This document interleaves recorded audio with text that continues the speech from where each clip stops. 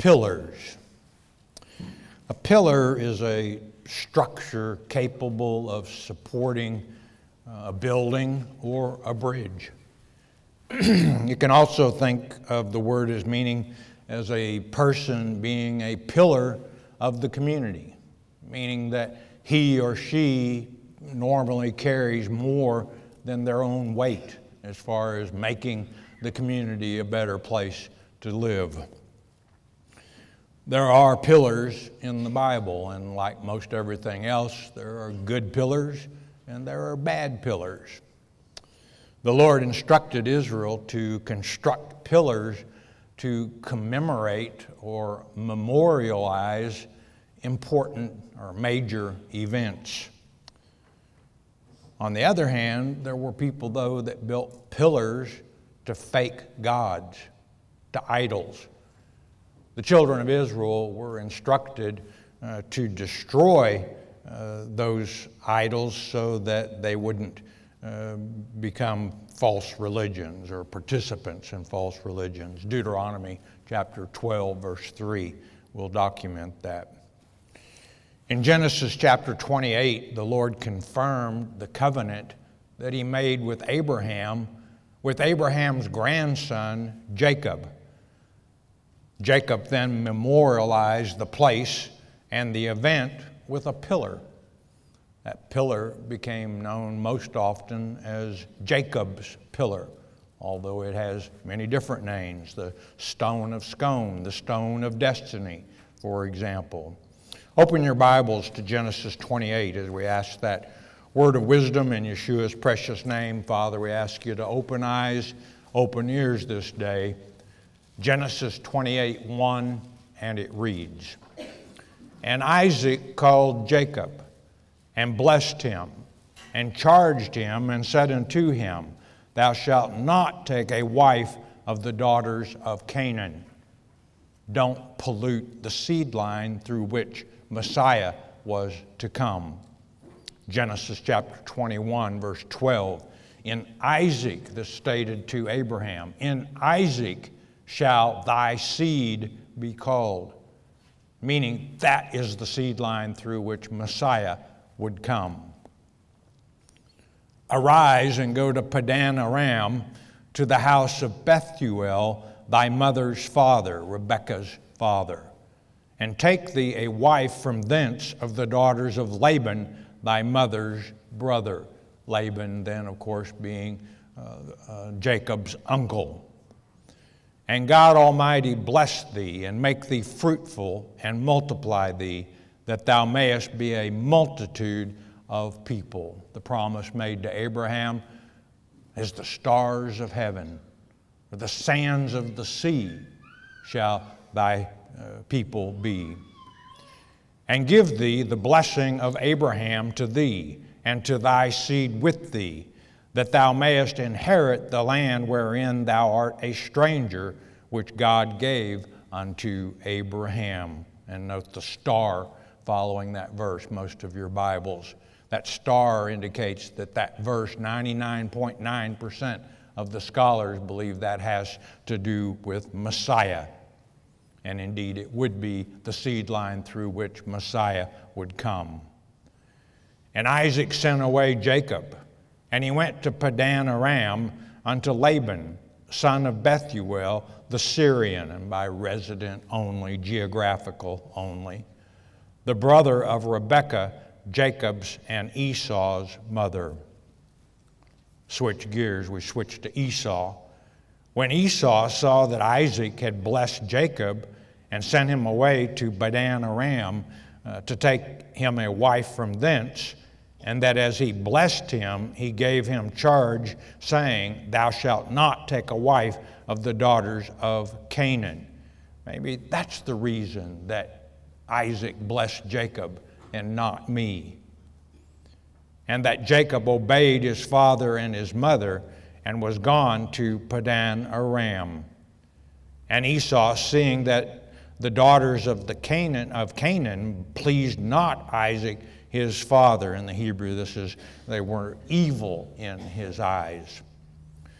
"Then went Esau unto Ishmael, Ishmael, you remember, being the son of Abraham and Hagar, who was of the heathen nations, Gentiles, and took unto the wives which he had Mahalath, the daughter of Ishmael, Abraham's son, the sister of Nebajoth, to be his wife. Still got the wrong seed line. He's thinking, well, if I take of that seed, Jacob, or Isaac, I should say, would bless me like he blessed my brother Jacob. But remember, it's in Isaac that thy seed will be called. Genesis 21:12. And Jacob went out from Beersheba and went toward Haran. Beersheba meaning well of seven. To seven oneself was to take an oath. It's also called the well of the oath.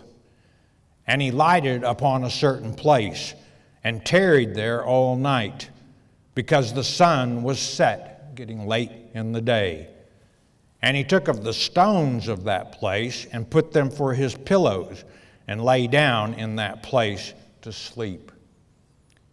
I got up from my cozy bed this morning about 4:30 and went into the coffee pot and made my coffee, and I read this, refreshing my memory from last week, and I thought, man, Jacob is a whole lot tougher than I was. I mean, the dude took rocks and made a pillow and went to sleep. One of those stones is the stone of scone. And he dreamed, and behold, a ladder set up on the earth, and the top of it reached to heaven, and behold, the angels of God ascending and descending on it. If we backed up to Genesis chapter 11, we would find there where man tried to make a stairway to heaven. It's called the Tower of Babylon, which means confusion if you translate it. There's only one ladder to heaven. That ladder, and I hope you know, I know you know, is Jesus Christ. And behold, the Lord stood above it, the ladder, in heaven, in other words, and said, I am the Lord God of Abraham, thy father. Actually, grandfather. There's not a word in the Hebrew for grandfather, or you could translate it ancestor. And the God of Isaac, that was his father. The land whereon thou liest, to thee will I give it, and to thy seed. That's the covenant. That's the promise that God made to Abraham. And here he's renewing, reestablishing that covenant with Abraham's grandson, Jacob. And thy seed shall be as the dust of the earth, and thou shalt spread abroad to the west, and to the east, and to the north, and to the south. And in thee and in thy seed shall all the families of the earth be blessed. Again, you see a star in most of your Bibles referring to Messiah. That's why all people would be blessed from the seed of Abraham. Messiah came through that seed. And behold, I am with thee, and will keep thee in all places whither thou goest, and will bring thee again into this place. For I will not leave thee until I have done that which I have spoken to thee of. Man breaks covenants, God does not. And Jacob awaked out of his sleep, and he said, surely the Lord is in this place, and I knew it not. What an awesome experience for God to speak to someone. And God often spoke to people in their sleep. Solomon comes to mind. And he was afraid and said, how dreadful or how awesome is this place! Exclamation point. This is none other but the house of God, Bethel in the Hebrew language. And this is the gate of heaven. And Jacob rose up early in the morning and took the stone that he had put for his pillows and set it up for a pillar and poured oil upon the top of it, the oil sanctifying it or setting it apart. Now this word pillar in the Hebrew is matzabah. It's something stationed, that is to say, a column or a memorial. In a bad sense, a negative sense, it could be translated an idol. And he called the name of that place Bethel, the house of God. But the name of that city was called Luz at the first. It was built and named by a foreign nation. And Jacob vowed a vow, saying, if God will be with me and will keep me in this way that I go, and will give me bread to eat and raiment to put on, so that I come again to my father's house in peace, then shall the Lord be my God. Verse 22, and this stone which I have set for a pillar shall be God's house, and of all that thou shalt give me, I will surely give the tenth unto thee. We recently saw King Charles III, anointed, coronated King of Great Britain. And could it be possible that Jeremiah took the 3 daughters of Zedekiah and this stone that Jacob used for a pillow to the British Isles? You know, a lot of people have said, isn't it remarkable how close the British coronation, the throne, is to the anointings of the kings of Israel and Judah? It's not a coincidence. Is it possible that this happened? That Jeremiah took the stone and Zedekiah's 3 daughters? I think it's more probable than possible. If that subject piques your interest, Pastor Arnold Murray did a message called Stone of Scone, CD number 30924. We also offer a book in our library entitled Jacob's Pillar, and a DVD by E. Raymond Capp by the title, a documentary, Stone of Destiny. There's another Hebrew word for pillar found in the Bible. Let's go to Genesis 19 as we continue our study on pillars.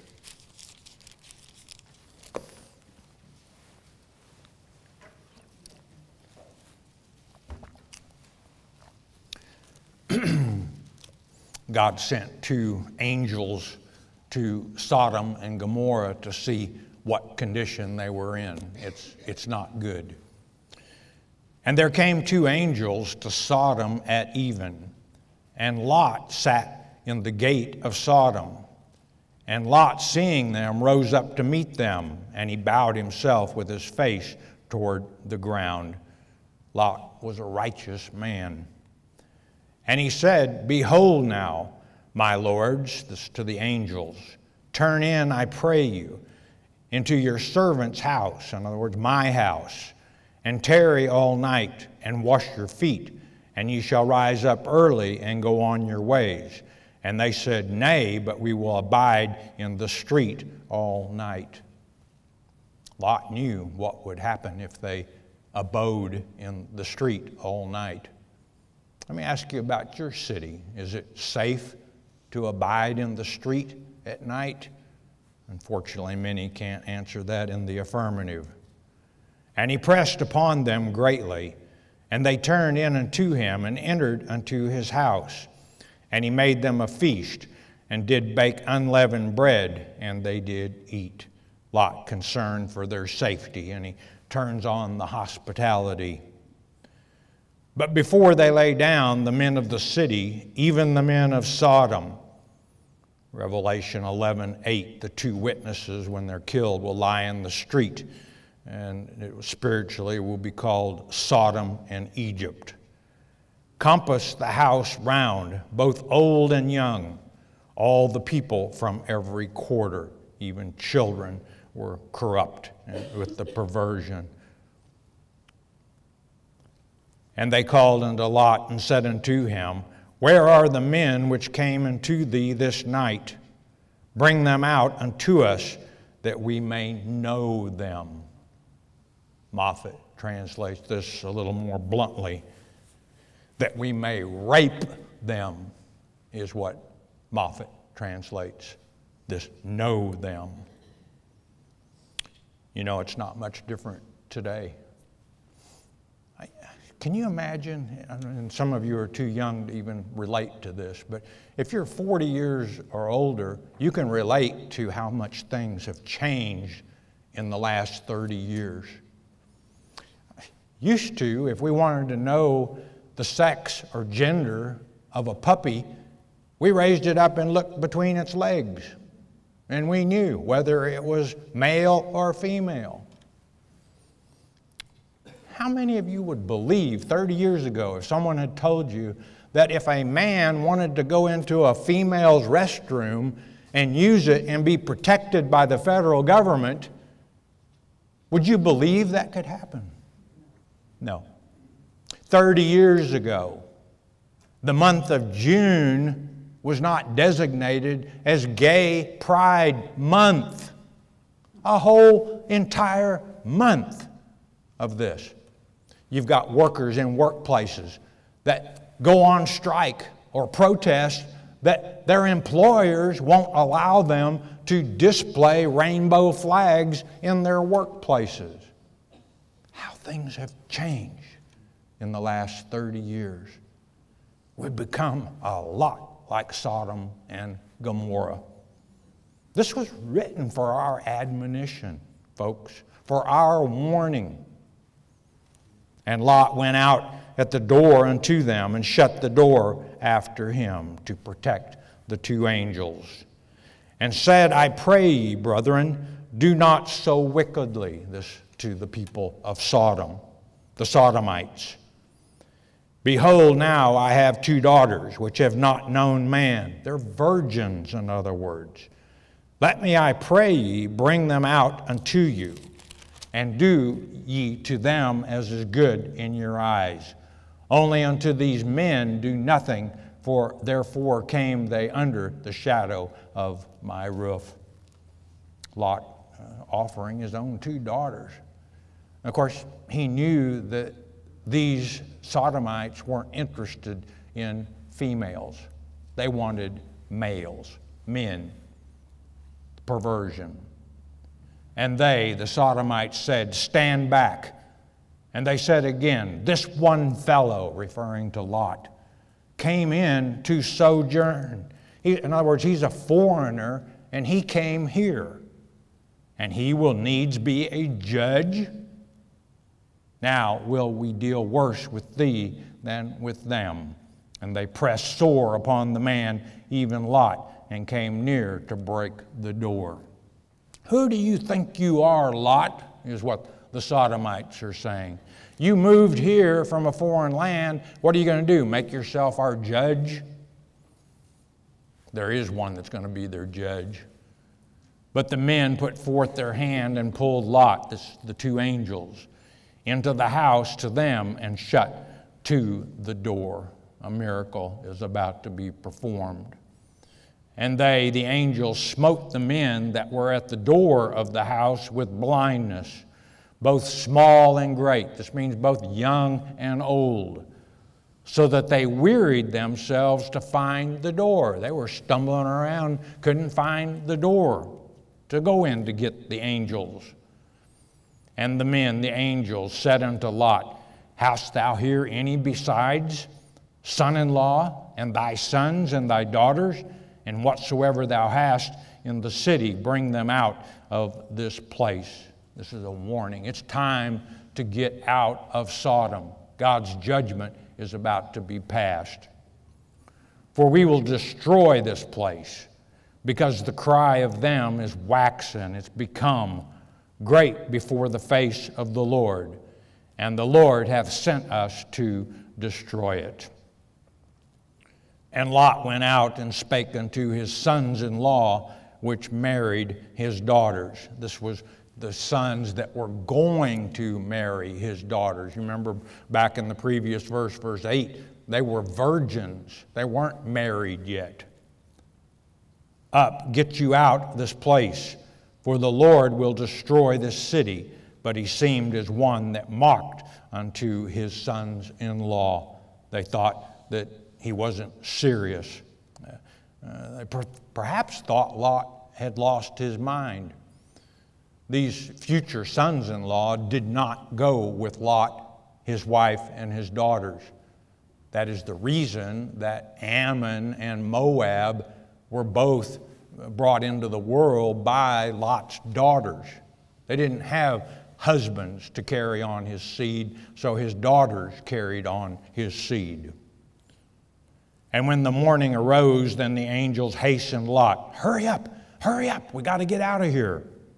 Saying, arise, take thy wife and thy 2 daughters, which are here, lest thou be consumed in the iniquity of the city. And while he lingered, the men laid hold upon his hand, and upon his hand, the hand of his wife, and upon the hand of his 2 daughters, the Lord being merciful unto him, and they brought him forth and set him without the city.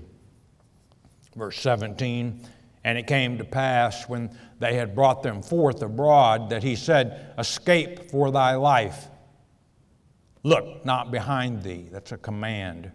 Neither stay thou in all the plain. Escape into the mountain, lest thou be consumed. Don't stop in the valley. Get all the way to the mountains.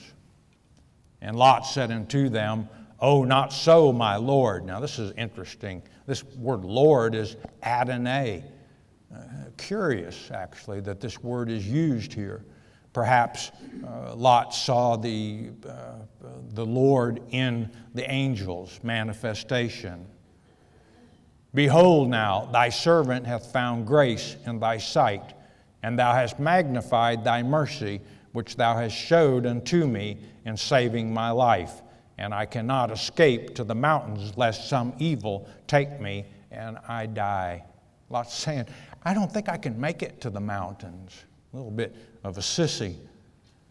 Behold now, this city is near to flee unto, and it is a little one. Oh, let me escape thither. Is it not a little one? And my soul shall live. Let's make a deal. And he said unto him, See, I have accepted thee concerning this thing. Also that I will not overthrow this city. I'll not destroy. Zoar is what they're talking about. For that which has spoken, which thou hast spoken. Haste thee, escape thither to Zoar, for I cannot do anything till thou be come thither. Therefore the name of the city was called Zoar. Zoar, if you translate it, means a little one. The sun was risen upon the earth when Lot entered into Zoar, those he cared about with him. This would be the last time the people of Sodom would see the sun rise in the flesh. Then the Lord rained upon Sodom and upon Gomorrah brimstone and fire from the Lord out of heaven, judgment from the Lord. Caused this area to become the Dead Sea. And he overthrew those cities and all the plain and all the inhabitants of the cities and that which grew upon the ground. Pretty much wiped it out. Zoar lies at the south end of the Dead Sea. And you know, to this day, a vaporous sulfur rises from the earth. Huge blocks of saltpeter prevent anything from growing. No trace of animal or vegetable life witness the devastation brought upon this place. In the New Testament, 2 Peter chapter 2, verse 6, states Sodom and Gomorrah were turned to ashes, making them an ensample to those who would live ungodly. An example to those who would live ungodly. Will the ungodly pay attention? I don't think so. I think they're happy in their way. But another example happened here. Let's go ahead with the next verse. But his wife, this is Lot's wife, looked back from behind him, and she became a pillar of salt. This word pillar is netzib in the Hebrew. It means something stationary, such as a statue. This happened too as an example to those who would live ungodly. The Lord instructed Joshua to build a pillar where Israel crossed over Jordan into the promised land. Turn with me to Joshua chapter 4, verse 1 as we continue our study.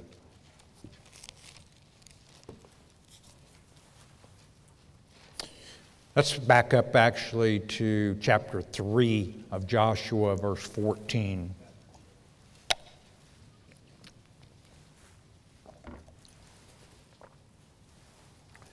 And it came to pass when the people removed from their tents to pass over Jordan, and the priest bearing the ark of the covenant before the people. This is as they've been wandering in the wilderness for 40 years. Everyone has died except Caleb and Joshua, the only two that God allowed to enter the promised land from that generation that he judged to die in the wilderness. And as they that bear the ark were coming to Jordan, this is the river, and the feet of the priests that bear the ark were dipped in the brim of the water, for Jordan overfloweth all his banks all the time of the harvest. In other words, it's flood season. The water is not just running down Jordan, it is rushing down Jordan, is the point. That the waters which came down from above stood and rose up upon an heap very far from the city Adam, that is beside Zaratan, and those that came down toward the sea of the plain, even the salt sea, failed and were cut off, and the people passed over right against Jericho. From the east side of Jordan, over the Jordan, direct shot into Jericho.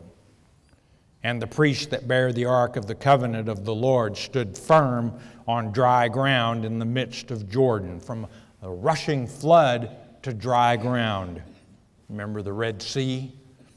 Might come to mind.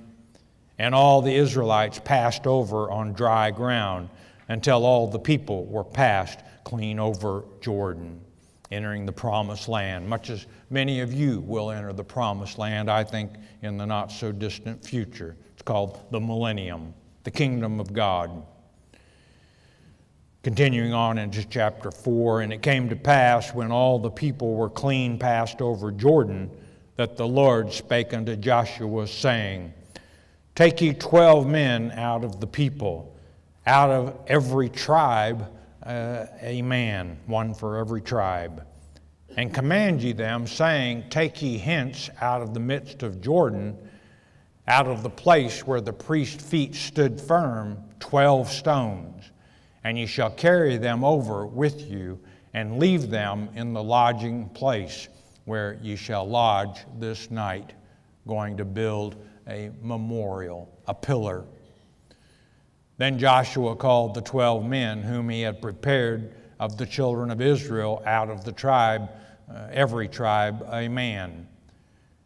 And Joshua said unto them, Pass over before the ark of the Lord your God into the midst of Jordan, and take ye up every man of you a stone upon his shoulder. Don't get just a little rock. Get a large stone, so large that you would have to carry it on your shoulder, according unto the number of the tribes of the children of Israel. Verse 6, that this may be a sign among you, that when your children ask their fathers in time to come, saying, What mean ye by these stones? Father, what does this pillar of stones mean? Then ye shall answer them that the waters of Jordan were cut off before the ark of the covenant of the Lord. When it passed over Jordan, the waters of Jordan were cut off, and these stones shall be for a memorial unto the children of Israel forever. Don't forget what the Lord has done for you. King Solomon's temple had two important pillars. In fact, they're so important that they had names. Turn with me to 1 Kings chapter 7, verse 13.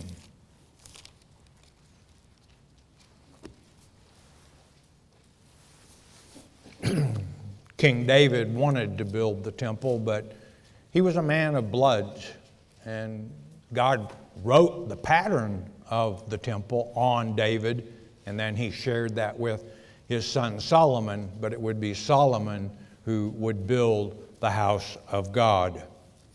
1 Kings chapter 7, verse 13. And King Solomon sent and fetched Hiram out of Tyre.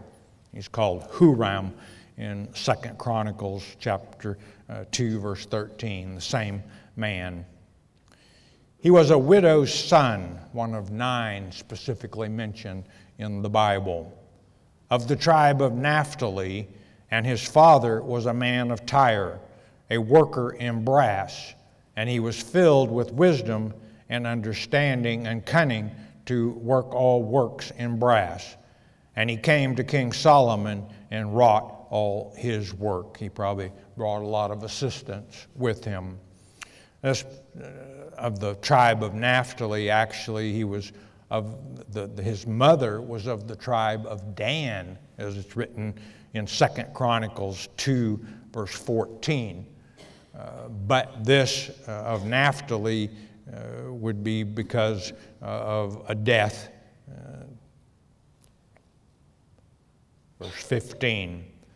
For he cast 2 pillars of brass of 18 cubits high apiece, and a line of 12 cubits did compass either of them about. A cubit, subject to whose definition, let's just use 2 feet for easy calculating. 18 cubits times 2 would be 36 feet tall.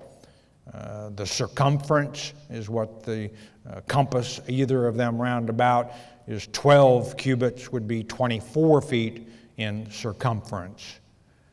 And he made 2 caphiters. These would be crowns or capitals of molten brass to set upon the tops of the pillars. The height of the one caphiter was 5 cubits. Biblical numerics, you know 5 is grace. And the height of the other caphiter was 5 cubits. So we have a total of 23 cubits, basically, or approximately 46 feet tall. And nets or lattice work of checker work, and wreaths of chain work. This would be twisted chains to make a rope.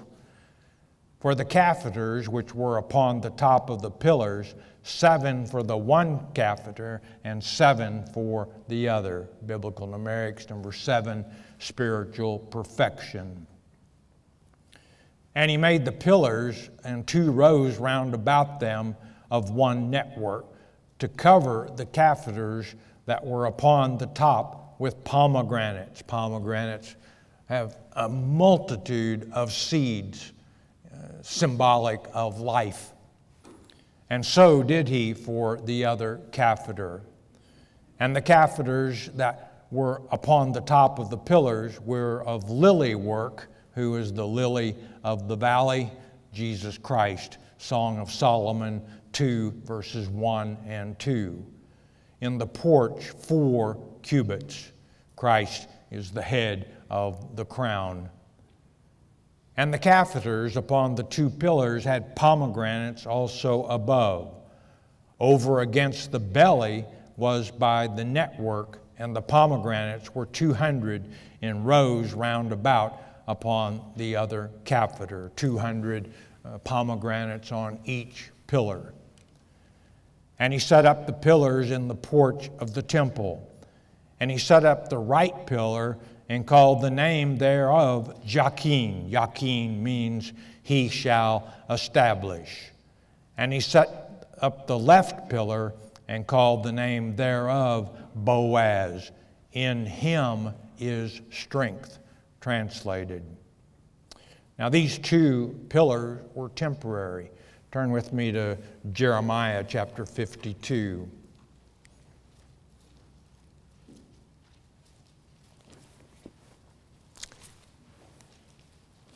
There are some pillars that are going to be permanent, but Jachin and Boaz are temporary. Jeremiah 52:17. We're all the way to the taking of Jerusalem into captivity. Not going to cover a great deal there. Verse 17. Also the pillars of brass that were in the house of the Lord, and the bases, and the brazen sea that was in the house of the Lord, the Chaldeans, that's the same as the Babylonians, break and carried all the brass of them to Babylon. You all know where I'm going in conclusion. Revelation chapter 3. The permanent pillars in the temple. Revelation chapter 3. Let's pick it up with verse 1. And unto the angel of the church of Sardis write. There were 7 churches in all. These things saith he that hath the 7 spirits of God, and the 7 stars. I know thy works, that thou hast a name, that thou livest and art dead. This means spiritually dead. Be watchful, and strengthen the things which remain, that are ready to die. For I have not found thy works perfect before God. Some of you are playing church. Some of you aren't watching, which is what the church is to be doing, watching and mourning. They didn't make the cut. Remember, therefore, how thou hast received and heard, and hold fast, and repent.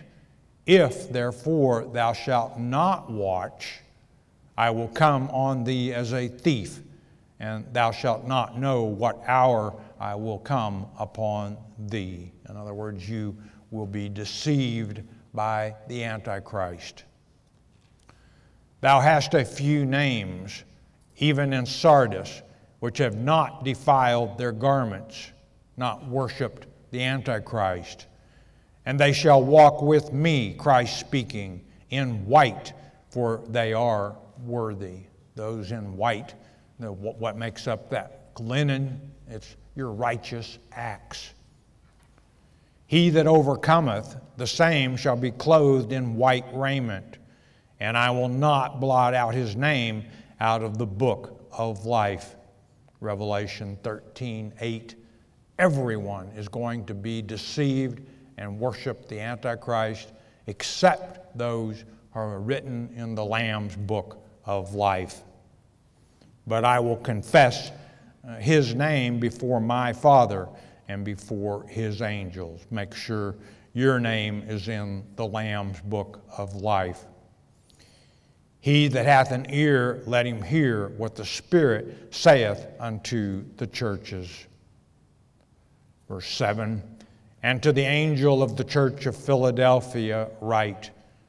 Now you want to be in a church that teaches what the church of Philadelphia and the church of Smyrna teach. What is that? Well, listen up. These things saith he that is holy, he that is true, he that hath the key of David, he that openeth, and no man shutteth, and shutteth, and no man openeth. Isaiah 22:22 speaks of this key of David. That key that opens this book, the Word of God. It opens it, that no man can shut it. No man can take that away from you. Don't let those who try with false teaching, with false prophets, take your crown. Out of the root of Jesse would come Jesus Christ. That's what the church of Philadelphia and the church of Smyrna taught. They taught who the Kenites were. I know thy works. Behold, I have set before thee an open door. and no man can shut it. For thou hast a little strength, and hast kept my word, and hast not denied my name. You didn't bow a knee to the Antichrist. You rejected the Antichrist. You kept the word of God in your focus. Behold, I will make them of the synagogue of Satan. My words? No, the words of Jesus Christ. The synagogue of Satan, the Kenites, which say they are Jews. They claim to be of our brother Judah, and are not, but do lie. Behold, I will make them to come and worship before thy feet, and to know that I have loved thee. Every knee will bow. We will be at the feet of Jesus Christ, so they will come and bow because we're at the feet of Christ. Every knee will bow, every tongue will confess. Because thou hast kept the word of my patience, I also will keep thee from the hour of temptation, that hour mentioned in Mark chapter 14, verse 35, which shall come upon all the world to try them that dwell upon the earth. Are you going to be tempted in the hour of temptation? No, you're not going to be tempted. You know who the Antichrist is, and to you he is an abomination. Behold, I come quickly. I say, come, Lord Jesus, come. Hold that fast which thou hast, that no man take thy crown. Him that overcometh, that's you, beloved, you who will be singing the song of Moses, Revelation 15:3, and the song of the Lamb. I make him that overcometh, will I make a pillar in the temple of my God, and he shall go no more out. And I will write upon him the name of my God, and the name of the new city of my God, which is New Jerusalem. Do you know what that name is? Ezekiel chapter 48, verse 35. In the Hebrew tongue, Yahweh Shammah, the Lord is there. Come, Lord Jesus, come. Which cometh down out of heaven from my God, and I will write upon him my new name. I think that new name you can read about in Isaiah chapter 62, verse 14. Hephzibah, my delight is in her. Her land shall be called Beulah, which in the Hebrew tongue is married. He that hath an ear, let him hear what the Spirit saith unto the churches.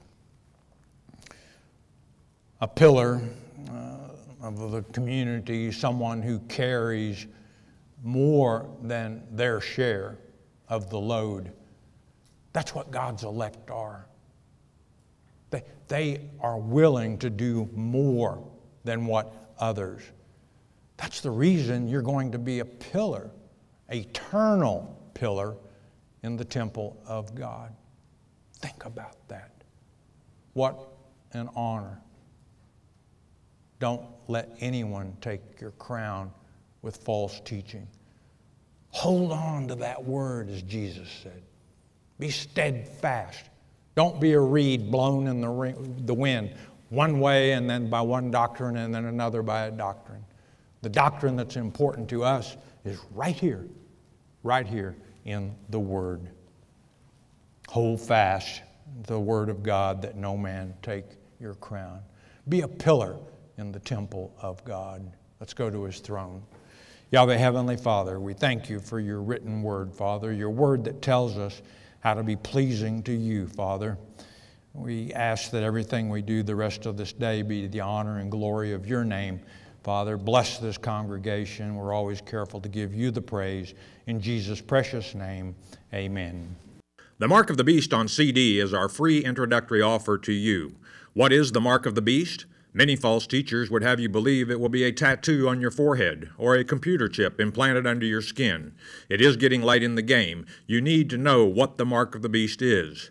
As it's written in Revelation chapter 13, verse 8, many will be deceived. There is no need for you to be deceived. Christ said in Mark 13:23, "Behold, I have foretold you all things." Jesus indeed told us how not to be deceived, and Pastor Arnold Murray takes you on a step-by-step study of God's Word concerning this critical subject, the mark of the beast.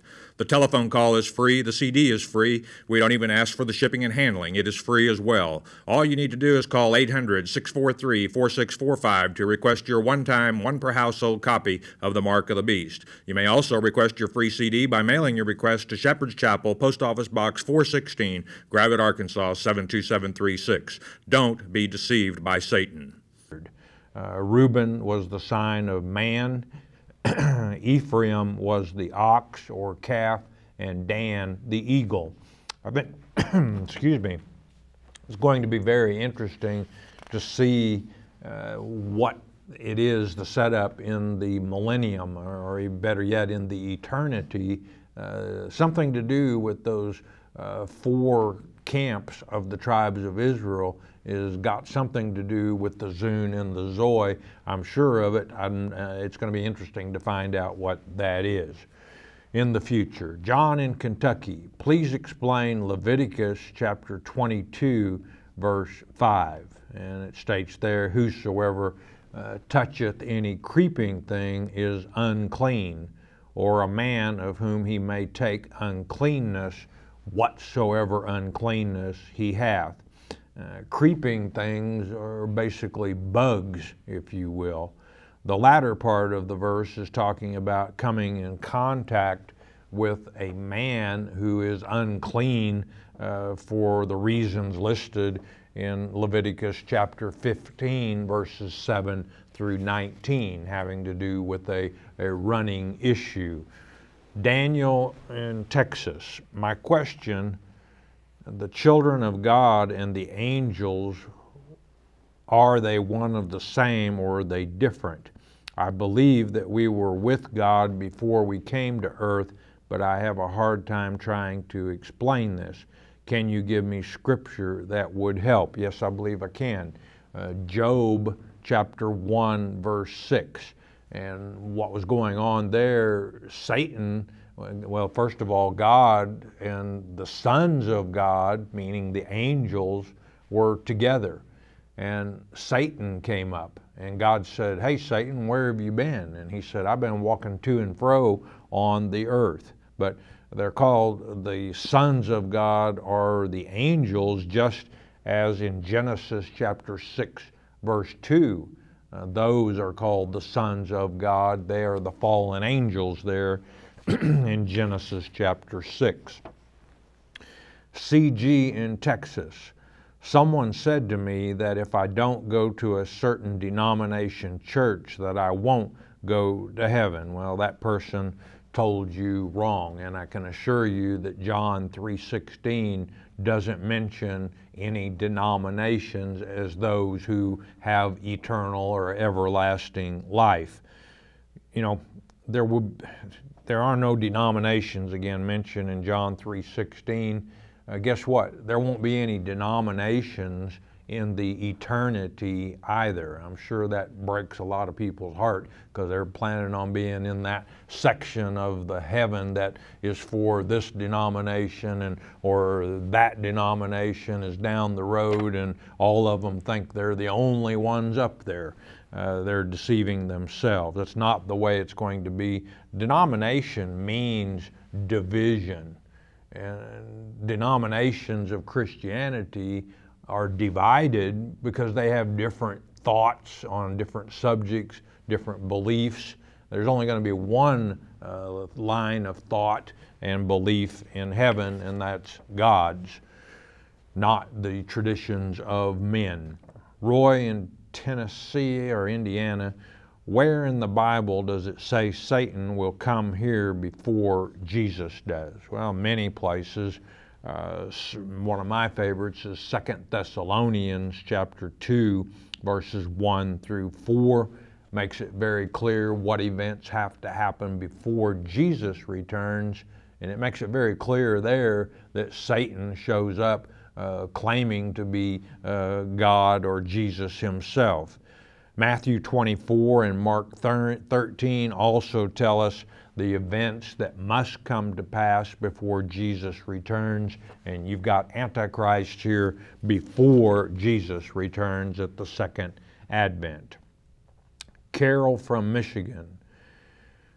Please tell me the 3 generations, I think she means the length of generations, and where to find them in the Word. Well, you have a 40-year generation, a 70-year generation, and a 120-year generation found in God's Word. The 40-year generation comes from the book of Numbers, chapter 14, where God judged the nation of Israel to wander in the wilderness, the desert, for 40 years until that generation died, and then their children would move in and possess the promised land. 70-year generation you'll find in Psalm 90, verse 10, 70 years. A score is 20, 3 times 20 is 60, plus 10 is 70. 120-year generation you find in Genesis chapter 6, verse 3. Hope that helps. Michael from Pennsylvania. 2 Corinthians 3:6. Is the letter the 10 commandments? If it killeth, should the 10 be followed? Yes and yes. The letter is the law, and we should do the best we can to follow God's commandments. What this verse means is that if it up to us living by the law, none of us would have salvation. In other words, the law was good, but man is bad. And without Jesus Christ, none of us would find salvation if we were being judged by the law. Ellen in Missouri. First, God bless you and family. Thank you, and God bless you as well. I have put this one on the shelf many times and have taken it off many times. The 4 virgin daughters of Philip. What are their names and where can I find them? Well, they are not named. They're mentioned in Acts chapter 21, verses 8 and 9. It just simply states there that Philip had 4 virgin daughters, and all of them did prophesy. That means to teach. David in Georgia. Dear Pastor Dennis, I am writing to ask when I study on my own. Afterwards, 10 minutes or so later, I can't remember what I read. I have to underline or highlight scripture to help me. My question is, will I fall to the Antichrist if I can't remember scripture? I would feel sad knowing I failed my father. I love him and I do not want to fail him. Thank you, Pastor Dennis. Much love to you and your staff. Well, much love right back at you, David. Memorizing scripture is not important to understanding scripture. David, I'm sure that you understand that the Antichrist comes first, and you understand that to worship him is the unforgivable sin if you're one of God's election, and you're not going to fail your Father. You're going to be a soldier for your Heavenly Father. John in Tennessee. I take issue with a lot of your teaching. I think you are misleading a lot of people. However, I won't get into all that. Just one thing. I heard your announcer say to the word Exodus that it means was in the name of. It's common knowledge that Exodus means a departure or coming out. What say you to this? Well, I don't know for what you heard that Exodus, the title of Exodus What is the beginning? Go to verse 1 of Exodus chapter 1. And it states there, these are the names. That's the name of the book. Just as Genesis, the whole book of Genesis, you go to the first verse, in the beginning. That's what Genesis means. Leviticus, by Yikra in the Hebrew tongue, means the Lord called. If you go to verse 1 of Leviticus chapter 1, the Lord called. Numbers is in the wilderness. Deuteronomy, these are the words. You got to go back to the Hebrew to know what I'm talking about on that, but that's where the names of the Pentateuch, the Torah, the first 5 books of the Bible came from, was what the first verse starts out. Kathy in Michigan, please explain 2 Peter chapter 3 and how this relates to the 3 world ages. Well, verse 3 states, in the last day shall be scoffers. Look around you today. There are a lot of scoffers. They scoff Christians, they scoff God, they scoff Jesus Christ. Verse 4, they say, saying, where is Christ? I don't think he is coming. And then verses 5 and 6, willingly ignorant that by the word of God the heavens were of old. That's the first earth and heaven age. The world that then was overflowed with water. That's not talking about Noah's flood. That's talking about the flood of Jeremiah chapter 4. I'm out of time. I love you all a great deal. Why? Because you do enjoy studying God's Word in depth, and you'd love to have Him touch you with knowledge and understanding. We are brought to you by your tithes and offerings. If we've helped you, help us keep coming to you and to reach out to others who are lost in this world of darkness. One thing most important, though, and it's this: you stay in His Word every day. Every day in your Father's Word is a good day, even with trouble. Jesus is the living Word. Hearing God's Word with understanding will change your life. We hope you have enjoyed studying God's Word here on the Shepherd's Chapel Family Bible Study Hour with Pastor Dennis Murray. If you would like to receive more information concerning Shepherd's Chapel, you may request our free introductory offer. Our introductory offer contains the Mark of the Beast CD, our monthly newsletter with a written Bible study, a CD catalog, and a list of written reference works available through Shepherd's Chapel. To request our free introductory offer by telephone, call 800-643-4645, 24 hours a day. You may also request our introductory offer by writing to Shepherd's Chapel, P.O. Box 416, Gravette, Arkansas, 72736. Once again, that's Shepherd's Chapel, P.O. Box 416, Gravette, Arkansas, 72736. We invite you to join us for the next in-depth Bible study each weekday at the same time. Thank you for watching today's program, and God bless you.